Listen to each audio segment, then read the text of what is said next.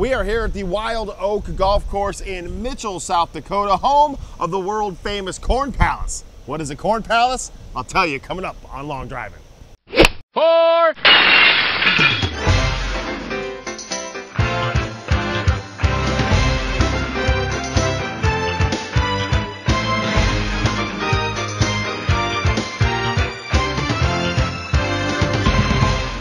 All right, welcome back to Long Driving. We are at Wild Oak Golf Course in Mitchell, South Dakota. Director of Golf, Dave Backlund, joins me. And Dave, first of all, tell me about your course. It's beautiful. Thank you, thank you. Yeah, the course, the bottom nine here was built in 1929.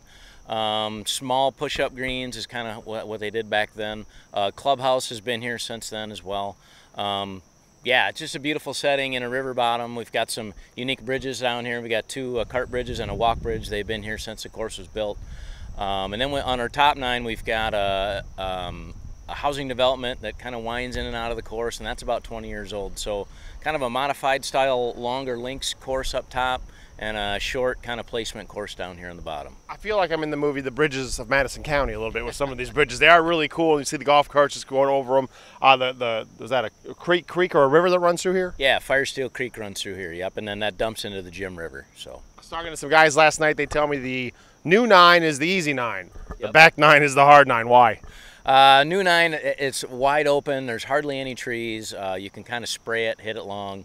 Bottom nine, obviously, it's got a lot tighter fairways, trees and that sort of thing, and a creek that puts you on. You got to play through about 5 holes on. So. All right, you got to tell me about the world famous Corn Palace. You see the signs before Mitchell. If people are coming here, they say 500,000 visitors a year go to the Corn Palace. Tell me about it. Yeah, Corn Palace, we call it at home the world's largest bird feeder. Yeah, the only one in the world. It does bring in a lot of people. This year's kind of been a unique thing with the whole COVID thing. But yeah, it brings in a lot of people, and it's kind of the gateway to heading to Mount Rushmore. So a lot of people stop, check it out. And we have an Indian Archaeodome. We have a lot of unique things here in Mitchell that you don't normally see in South Dakota. Nice thing is it's right on I-90, so it's close for traveling. So there you have it. If you're going to check out the Corn Palace in Mitchell, South Dakota, that is awesome. But make sure if you're a golfer, you're going to check out the Wild Oak Golf Course. What a setup, Dave. Thanks for joining me here. Hey, you bet. Thank you. All right, we are headed to Minnesota now. We're going to check out the Brainerd area. You ever play golf up there? I haven't. I've heard a lot of good things about it, though. All right, well, make sure you subscribe to Long Drive, and we'll tell you all about it. Next time. See you soon.